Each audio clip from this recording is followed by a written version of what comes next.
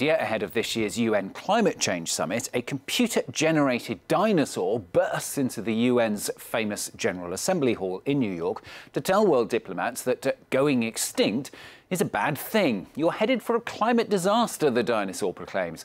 And yet, every year, governments spend hundreds of billions of public funds on fossil fuel subsidies. Imagine if we'd spent hundreds of billions per year subsidising giant meteors.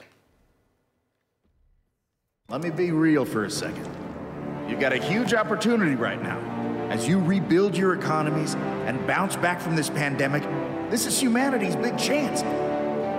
So here's my wild idea.